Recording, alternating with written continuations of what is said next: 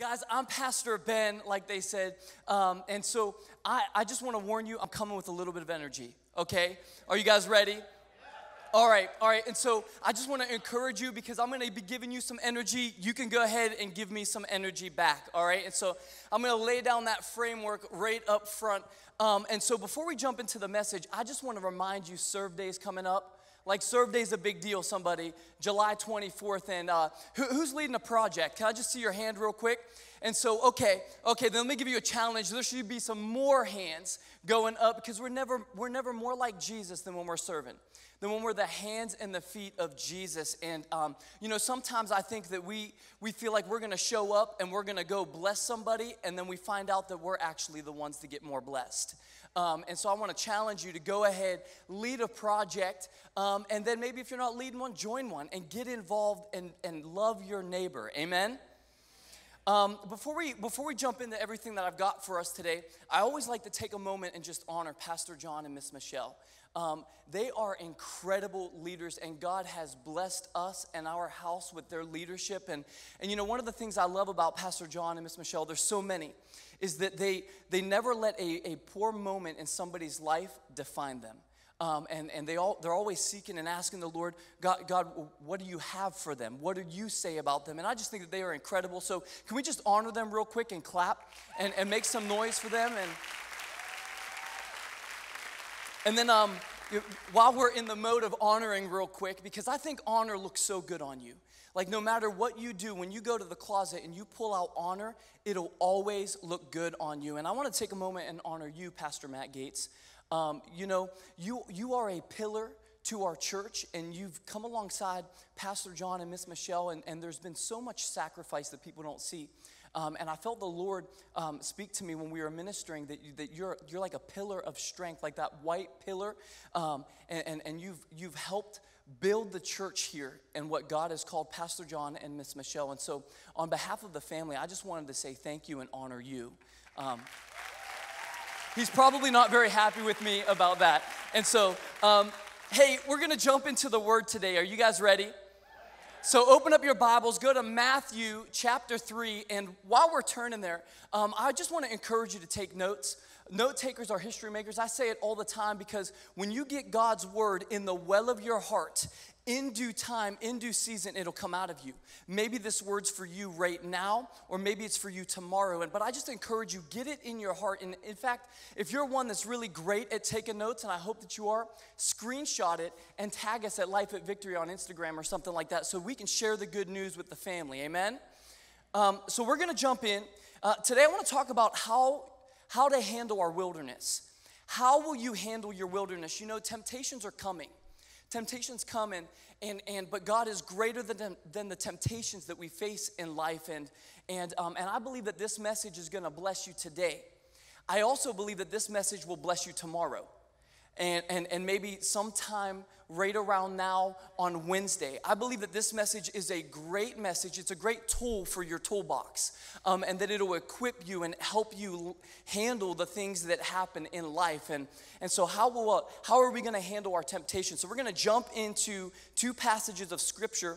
First is going to be Matthew chapter 3, 13 through 17, and then Matthew 4, 1 through 11. So we're going to jump right in. Then Jesus came from Galilee to John at the Jordan to be baptized by him. And John tried to prevent him, saying, I need to be baptized by you, and you're coming to me? But Jesus answered him and said, permit it to be so now, for thus it is fitting for us to fulfill all righteousness. Then he allowed him. And when he had been baptized, Jesus came up immediately from the water.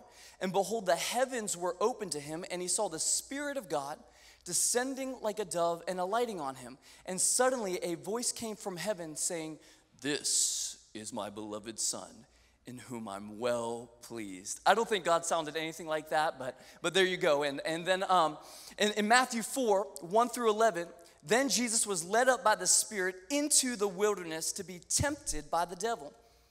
And when he had fasted 40 days and 40 nights, 40 days and 40 nights, 40 days and 40 nights, leading up to Encounter Conference, we just had our youth conference here, and it was crazy what God did. It was incredible. And but leading up to that, and even leading up to this weekend, there were multiple times where I was fasting. I would do like a 3-day fast, only water, as I was surrendering my flesh. And I wanted to make sure that I was hearing God accurately for some of the things that I felt that he was putting on my heart, and for our community and for conference. And so, and I'm convinced that by day 3, I'm convinced that Jesus actually caved in and had Chick-fil-A. Okay, I'm just saying, he went and got the Lord's fries. I'm convinced. But you know, I love when the Bible says, and it says something blatantly obvious, right? Like, watch this. Afterwards, he was hungry.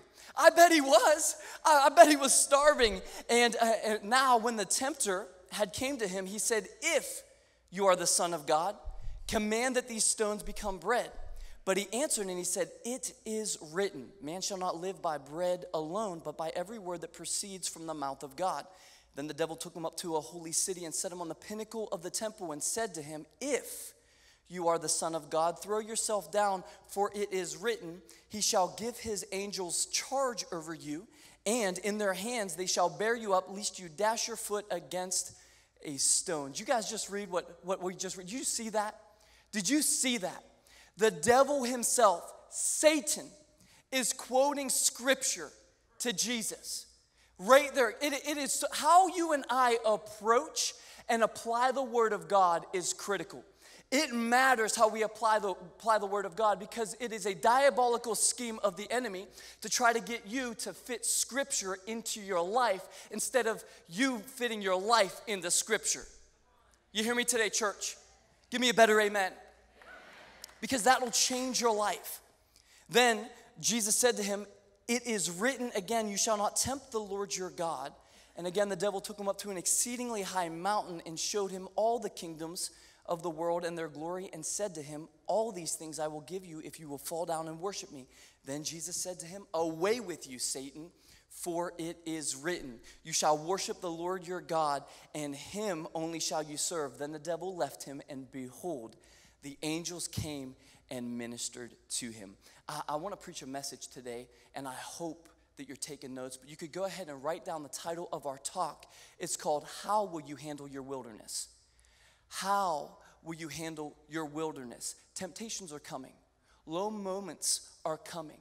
How are we going to handle those? And I believe that today you'll be able to leave here with your head held high. I believe today that you've got a new tool for your toolbox, and you can be encouraged. Amen? Hey, let's bow our heads and let's pray. Heavenly Father, I thank you for your word. It's a lamp to our feet, a light to our path. Father, I thank you that every word that comes out of my mouth that's of me, it falls to the ground and produces no fruit. But Lord, everything that's of you, everything, Father, let it take root in our heart, landing on good soil, Jesus, and producing good fruit. In your wonderful name, everybody said, amen and amen. Y'all, I'm so excited.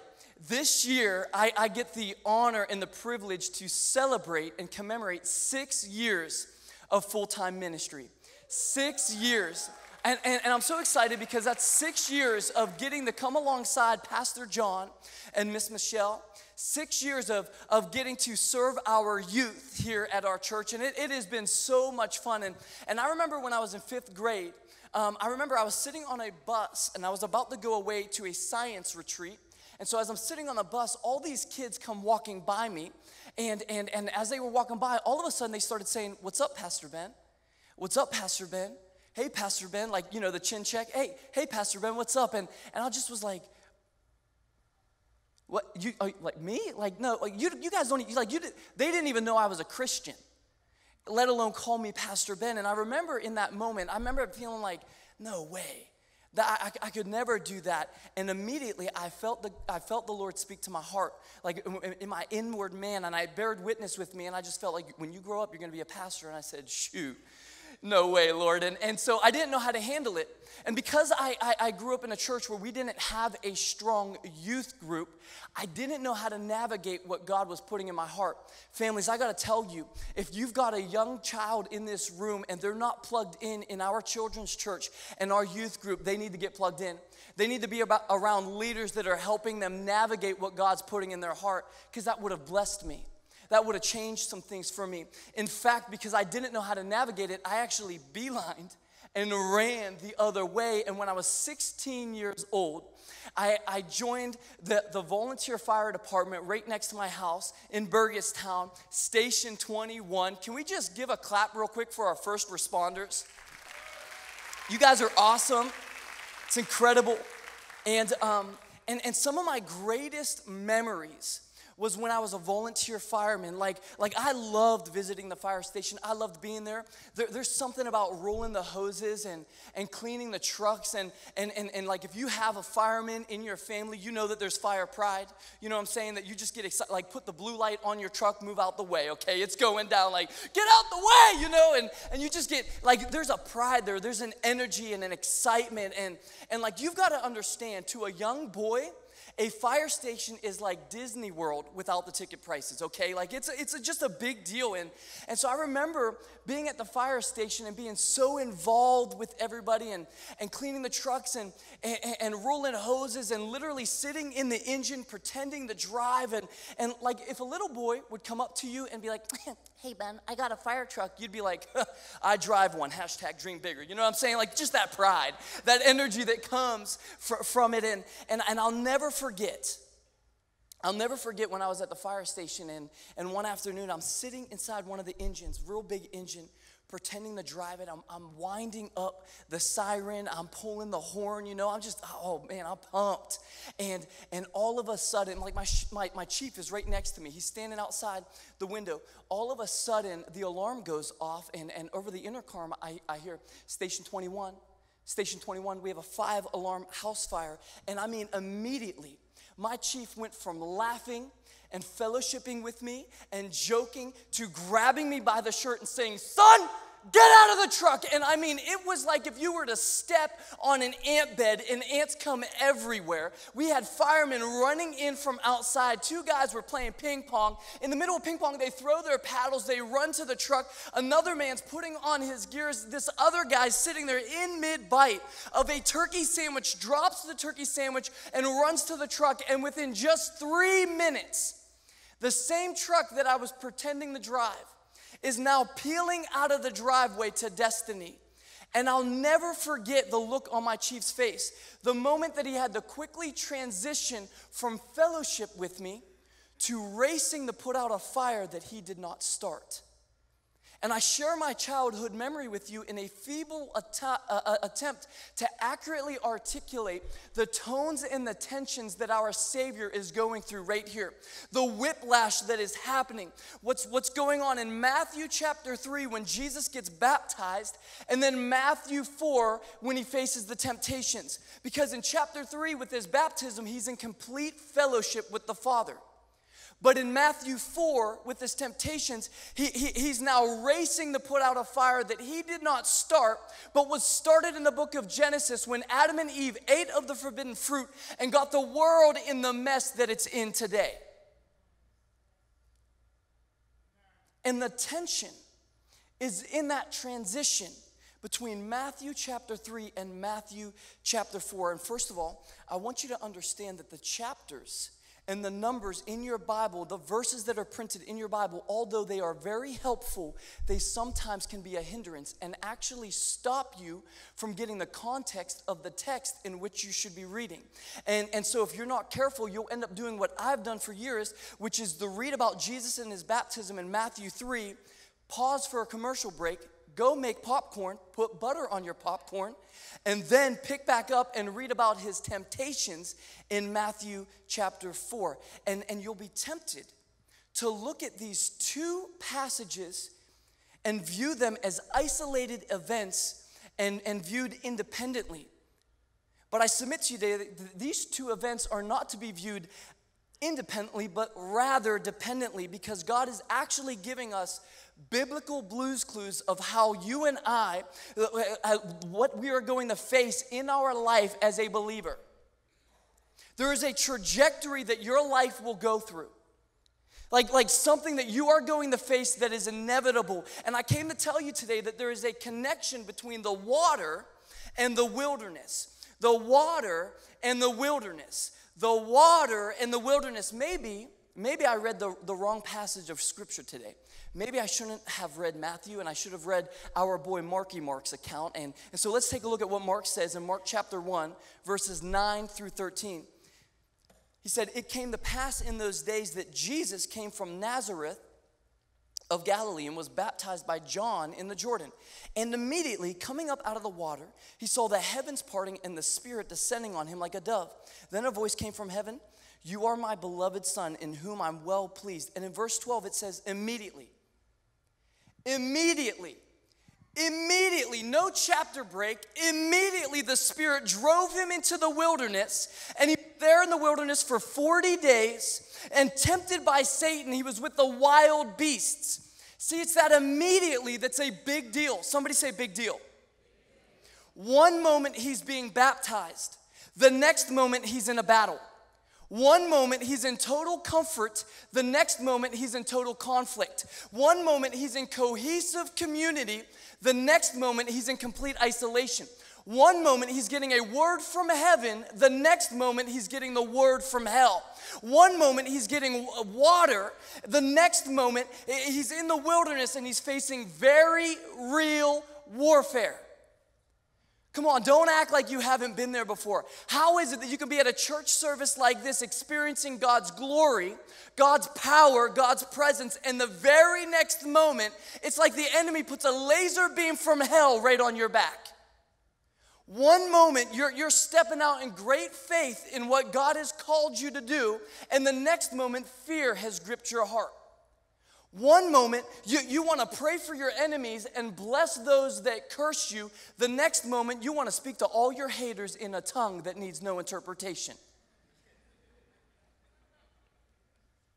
Do you know what it feels like to be in that transition from the water to the wilderness? The water and the wilderness, there's tension in the transition. And so before I talk about what happened in the wilderness, I first want to discuss what happened in the water. Because you got to understand today that Jesus and his baptism is a big deal. I mean, it's a really big deal. In fact, it's such a big deal that in Matthew, Mark, Luke, and John, all four of the Gospels, they all record this. They all experience Jesus' experience in the water. But note, I think it is very interesting that two of them don't even talk about Christmas.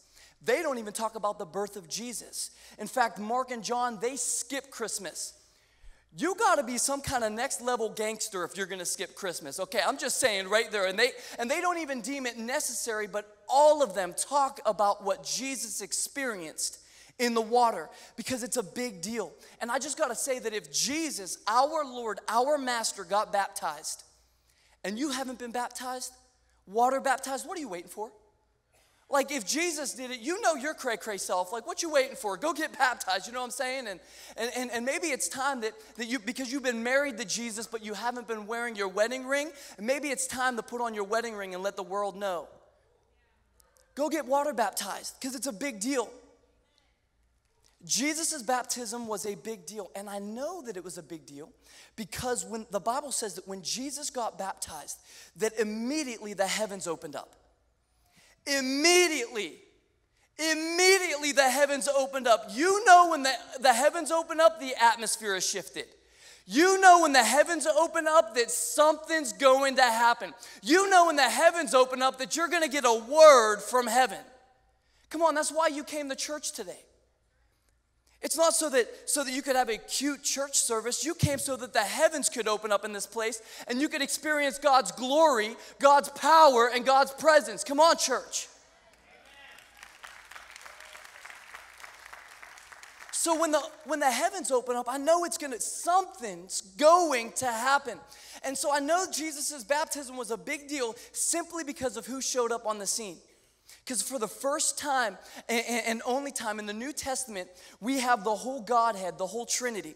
The Father, the Son, and the Holy Spirit. They make a cameo experience at the very appearance at the very same time. They all show up. You got God the Father making a declaration. You've got God the Son being baptized in the water, and you've got the Holy Spirit descending like a dove. So when the Holy Trinity shows up, this is a big deal. It's a significant moment. And I know that it's a significant moment simply because of what the Father was declaring over Jesus. The Father was not declaring a random word. The Father was declaring truth. The same truth that he declares over you and I, that you've got to know, that you got to know, that you got to know. And this truth got to be an anchor to our soul, that whenever life comes against you, the Father was declaring something that you've got to know, that you know, that you know, that you know, that no matter what you're facing today, no matter what you're going through, and that truth is this, that I am loved, I'm a child of God, and he is pleased with me. I am loved, I'm a child of God, and he is pleased with me. I am loved, I'm a child of God, and he is pleased with me. Oh, I'm going to say it till you get it. I am loved, I'm a child of God, and he is pleased with me. Say it with me. I am loved, I'm a child of God, and he is pleased with me. That truth right there, how many know it'll change your life if you get it?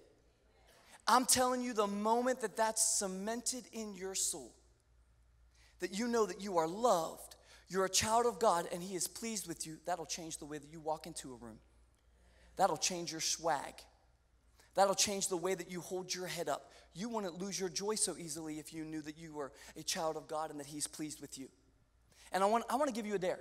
I know we're in church, but I'm going to give you a dare. Every morning when you wake up, before you go brush your teeth, stinky breath and all, I want you to stand right in front of the mirror, and I just want you to declare over yourself that I am loved, I'm a child of God, and he is pleased with me.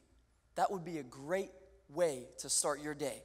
Hear me, church, because this is where most believers stop. We always stop at the water. Don't get me wrong. The water is significant because the water is the place where your identity is confirmed. The water is the place where you find out who you are and whose you are. Note, when the Father makes this declaration over Jesus, this is before he's done a single miracle. He hadn't walked on water yet. He hadn't healed anybody yet. He hadn't cast out demons. He didn't multiply the 2 fish and the 5 loaves and make the first red lobster yet. He didn't get off the cross yet. Didn't get up out of the grave. This is a big deal. And the Father still says that you are loved, you're my child, and I'm pleased with you. How? He hadn't done anything yet. I know, but this has nothing to do with performance.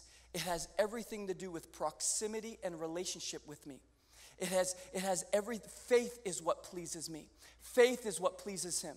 You've got to know today, child of God, you've got to know today that the Lord is pleased with you. Why is God pleased with you? Because you made the decision to point your feet in his direction. You made the decision to show up. And the word says that faith comes by hearing and hearing the word of God. So your decision today was to grow in faith. And faith is the only thing that pleases God. So you want to please God, grow in faith, and then activate your faith and walk in it. Amen? And that's where most people stop. So you leave a good church service like this, and you're like, boy, woo! Did you hear what the pastor said? Oh, man, it was good. I am loved. I'm a child of God, and he is pleased with me. And you feel so good in the water. But I felt the need to warn you that immediately, that when you go from the water, you're going to go from the wilderness. And right after you hear the voice of heaven, friend, you will hear the voice of hell. And that's what messes us up as believers. Because we've almost been programmed and conditioned to think that once I have the approval of heaven, that I won't have an attack from the enemy.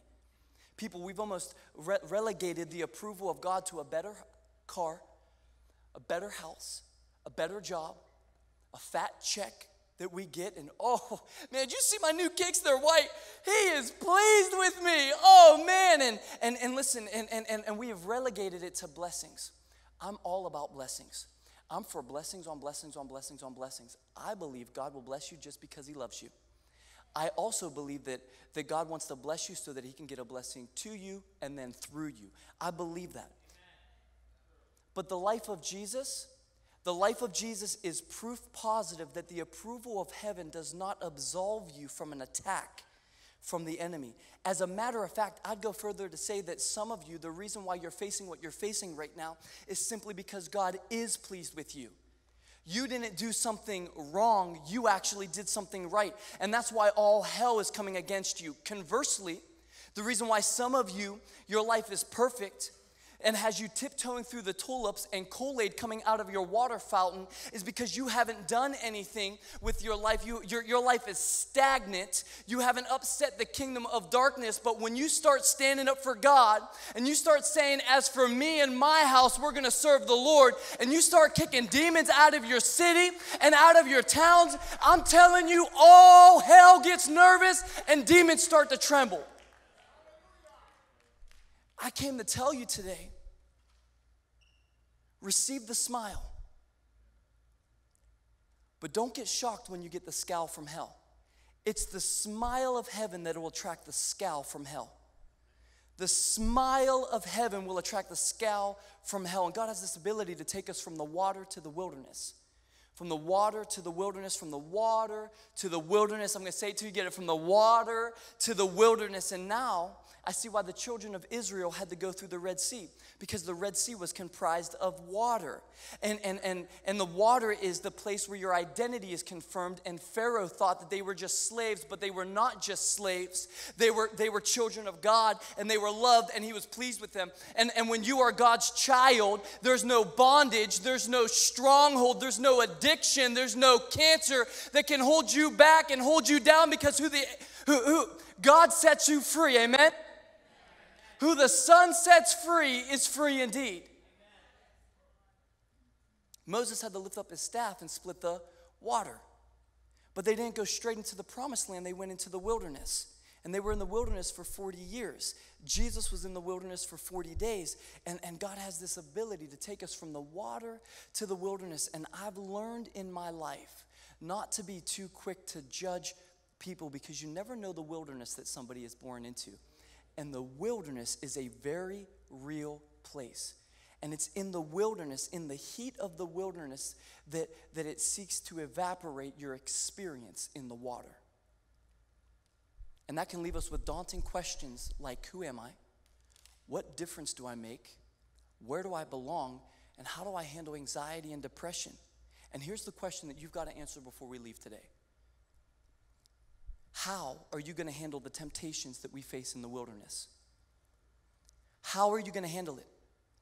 How will you handle your temptations? See, this is the water. But Monday's coming. Wednesday's coming. You've got to go back home. You've got to go back to work. Some of you, school's going to be coming up. That's the wilderness, and the tensions in the transition. And I need you to see today that the same Spirit that descended on Jesus in the water is the same Spirit that led him into the wilderness. The Spirit led Jesus into the wilderness. That means the wilderness is not the problem. The problem is who's in the wilderness posted up, waiting and watching and waiting for you to get there. Satan was already in the wilderness, posted up, waiting for Jesus to get there. He did not open his mouth. He did not clear his throat until after Jesus had fasted 40 days and 40 nights. He was already in the wilderness waiting for him. Waiting and watching and waiting and watching. That's what the enemy does. He waits, he watches, and then he attacks. It's his tactic. He did it in the Garden of Eden with Adam and Eve. What did he do? He slithered in there as a serpent. He waited, he watched, and he attacked. As a snake, he did this. I love the Discovery Channel. When I was watching a special, I almost changed the channel because I can't do snakes, and it was a special on snakes, and they just give me the heebie-jeebies. This is going to mess you up. They did this special on snakes, and I'm glad I watched it because it blew my mind. And they said that snakes are one of the only species that never blink, just waiting and watching for an opportunity to attack. The enemy does the same thing to you, waiting and watching for an opportunity to attack. I watched another special on snakes. Sorry for snake stories today. I'm just going to give them to you. And so it was this woman. She went to the veterinarian because she had a pet snake and her snake was sick. And so when she gets there, she has her snake and she starts to ask the veterinarian a litany of questions, and she's going through and trying to figure out why, like, my snake is not well. What is going on? And so he's looking at her, looking at the snake, and looking at him, looking at her, looking at him. And so they're going through all of these questions, and he's like, what is your snake eating? She's like, yeah, he's not eating. It's been like almost 2 months, the snake's not eating. He's like, okay. And so he keeps going through these questions. Finally, he goes, you know what, I'm going to say something. This is a little bit strange. I'm just going to throw it out there. I know it's going to sound weird, but I'm just going to get it out there. He said, by chance, is there any way possible that maybe, okay, are you sleeping with your snake at night? She goes, veterinarian, actually I am. I just get lonely at night, and he's a python. He's not venomous, and the cage is right next to me. Oh, that's a whole next level of cray-cray, okay, right there. I'm just going to say. And so he continues to ask her questions. He said, okay, well, when you wake up, your snake's next to you? Yeah, he's next to me, okay. So is he like right next to you? Yeah, no, like right next to me. Okay, what is he doing? Oh, he's kind of like stretched out from head to toe. Yeah, from head to toe. And he said, okay, all right. I've got good news and I've got bad news. The good news is your snake's not sick.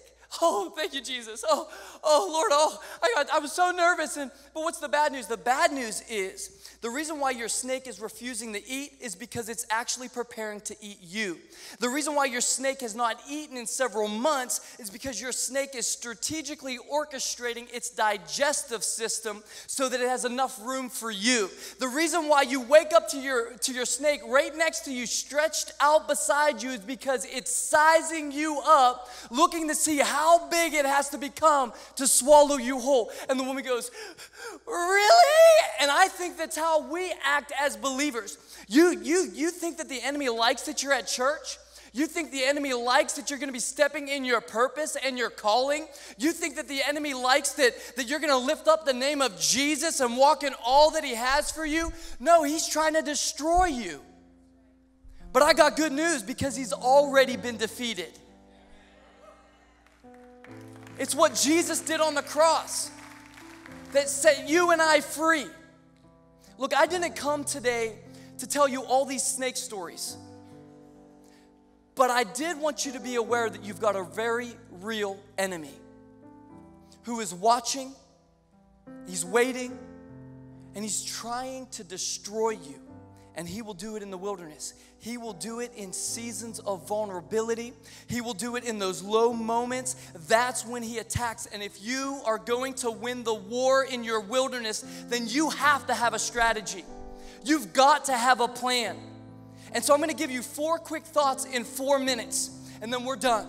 And so I encourage you to take notes, and here they are. Number 1 is you've got to know where you are. Where are you? What season of life is this for you? See, the enemy attacked Jesus at the beginning of his ministry because the enemy loves to battle you at the beginning. He was trying to destroy Jesus before he ever got started. And some of you wonder why the enemy's been attacking you since the day that you were born. It's because he knows the plan and the purposes that God has for your life. He's trying to take you out. He's been trying to destroy you, but look at you. You're still here. You're still standing here. He even attacked Jesus when he was right at the end, when he was on the cross. A voice in the crowd cried out, he saved others. Why doesn't he come off and save himself? Trying to get Jesus to come off of the cross and abort his mission, because he was right at the edge of our redemption. Sometimes when you're right at the finish line, when you're right there, the enemy tries to attack you the most. You can't quit right now. You can't quit right now. You can't. Come on, you're right on the edge of your redemption. You're right on the edge of your breakthrough. You're right on the edge of what God has for you. Where are you? Number 2, if you're going to win the war in your wilderness, you have to know the word is your weapon. The word is your weapon. With every attack, what did Jesus do? He spoke the word of God.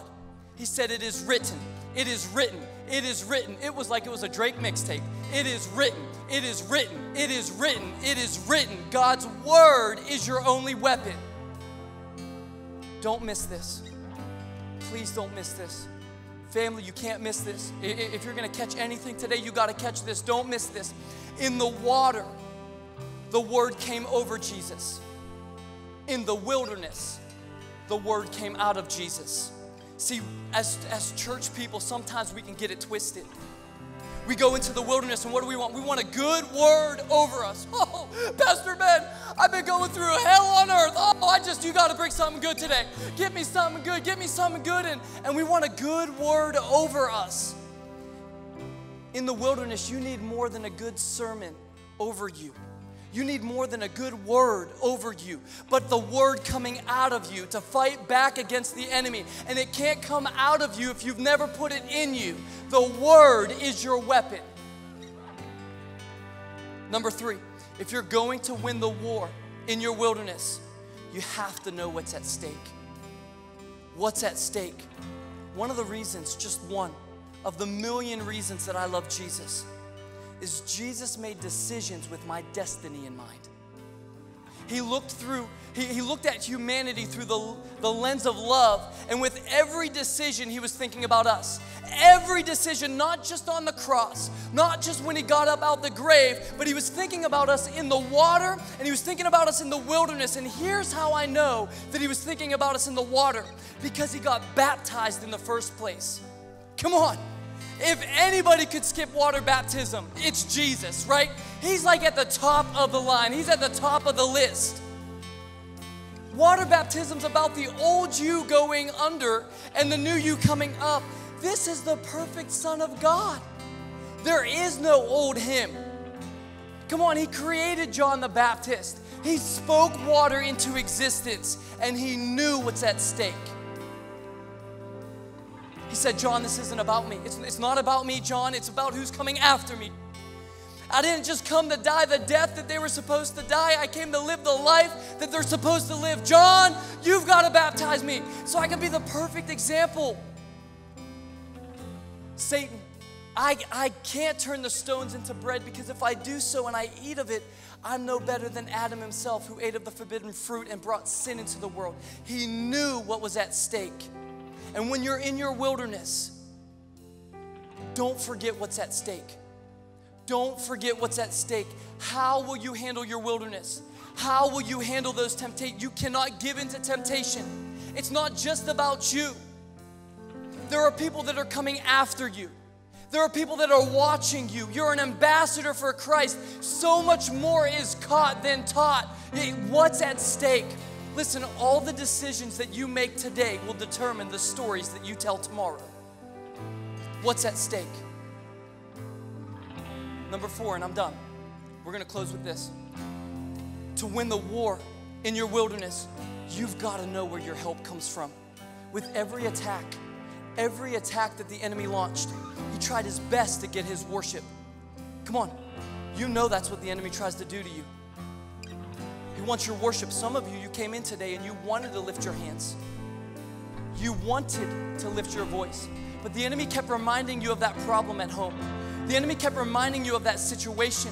The enemy kept reminding you of the addiction and the problems and the relational tensions that we face. And he's trying to bring up your past mistakes because he's trying to get you to be quiet. I came to tell you that in the wilderness, don't you lose your worship. Don't you lose your worship. You might not understand what's going on, but you don't have to worry about what's going on around you. You've got to look to the God that's above you. Come on, he's where your strength comes from. Would you stand to your feet? Stand to your feet. He's where our strength comes from. He's an ever-present help in times of need. Let's begin to worship him right now. Come on. God is good. Thank you, Jesus. Come on, somebody. Thank you, Jesus. Thank you, God. You stepped into my Egypt. You took me by the hand. You marched me out in freedom into the promised land. Now I will not forget you, God. I'll sing of all you've done. Death is swallowed up forever by the fury of your love. You're the God who fights for me, Lord of every victory. Hallelujah.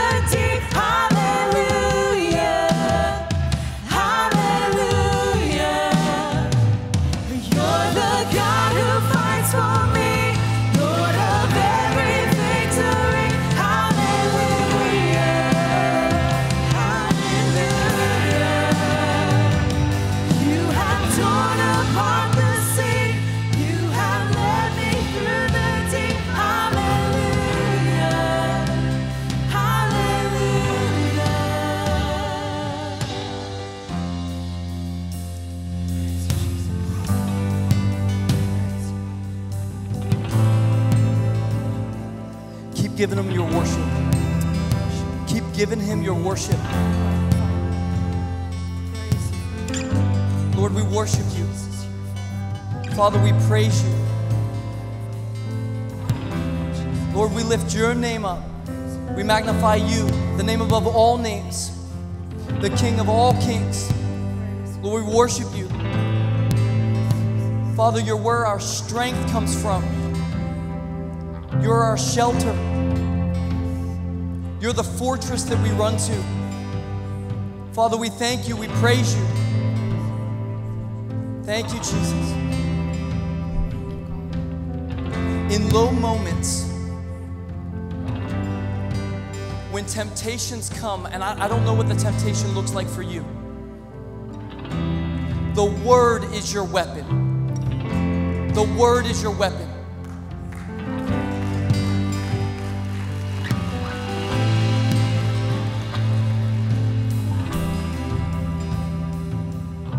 I believe God wants to do something in this moment, so I want to hang out for a second. I just want to hang out for a second. You can lift your hands. You can worship. You can make a joyful noise to the Lord. He's the one that created the heavens and the earth. He's the one that sets captives free. Thank you, Jesus.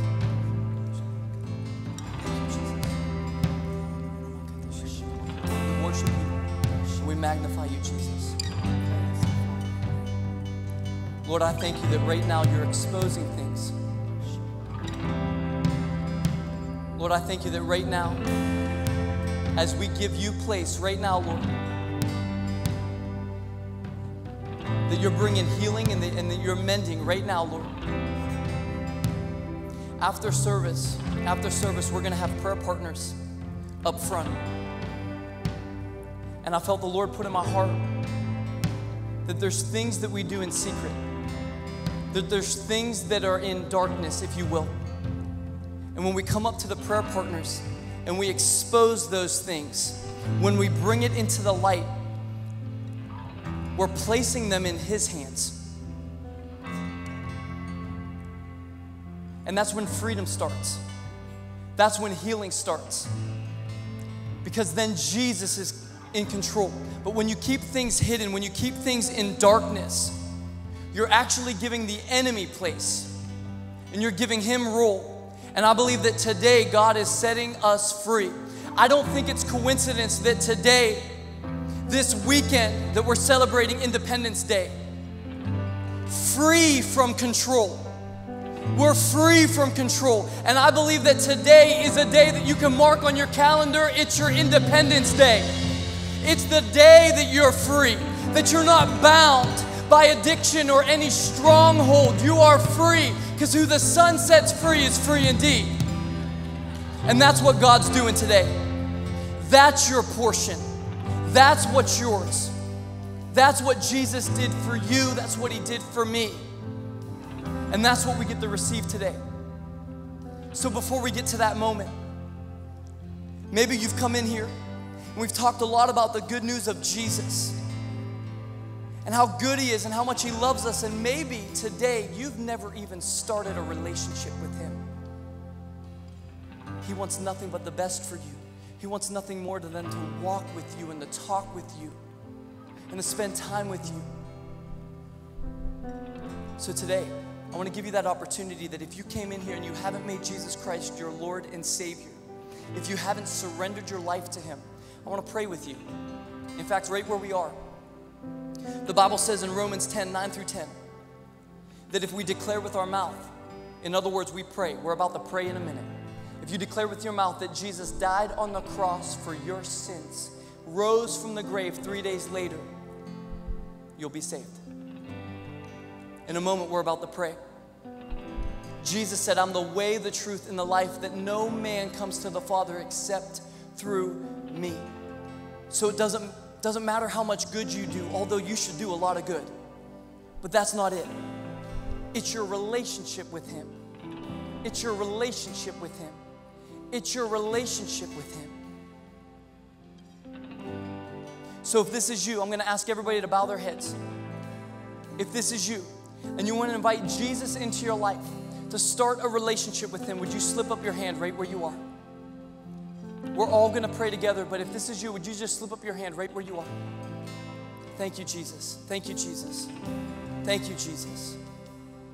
Thank you. Thank you. We're all gonna pray together. Would you repeat after me? Heavenly Father, I come to you in Jesus' name, and I believe with all my heart that you're the Son of God, and you died on the cross for me, purchased my sin debt, set me free, and I'm a child of God. Thank you. In Jesus' name, amen. Amen, amen, amen. Come on, somebody. That's good news today. That's good news today.